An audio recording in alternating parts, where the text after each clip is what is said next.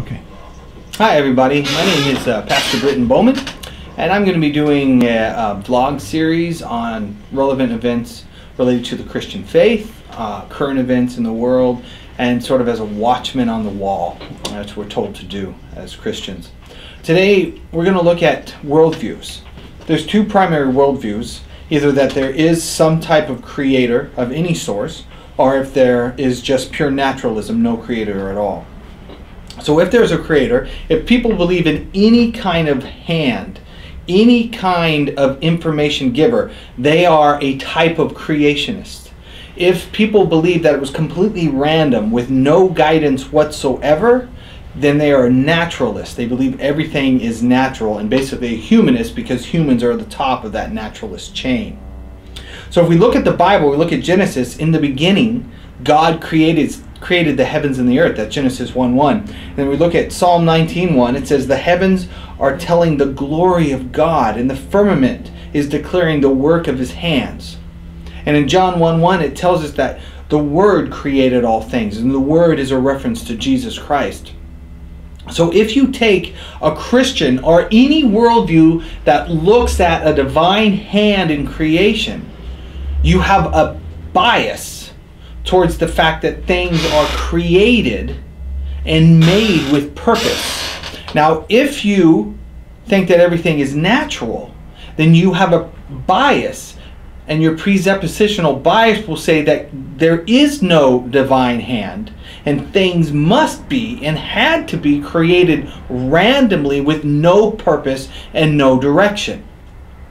So based on these two frameworks of worldviews, we see through a lens, and that lens colors the outcome. So we all start with a presuppositional bias about how things are in the world.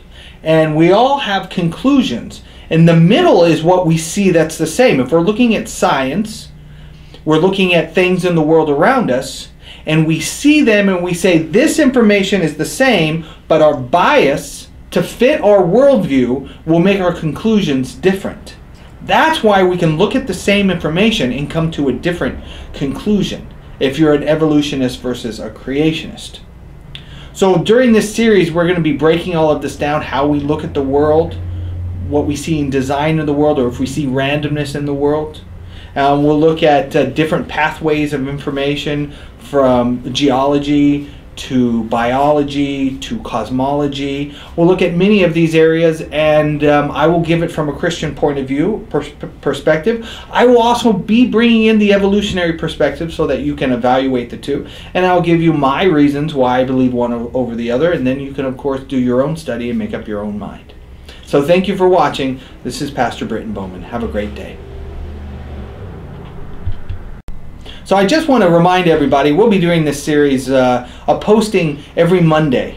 So we'll have a new message out every Monday. They're going to be short messages, probably no more than the 5-minute mark, and they'll be relevant to topics today, and we'll be doing this series on evolution and creationism. So we're also, I'm here at Community Church of Norco. That's my home church. And we have a web page, ccn.church, and you can also find us at Community Church of Norco on YouTube. And you can watch some of my sermons, and you can watch some of our music directors singing and other events that we have. So we hope that you'll join us there, and we hope that you'll join us every Monday. Thank you so much for watching.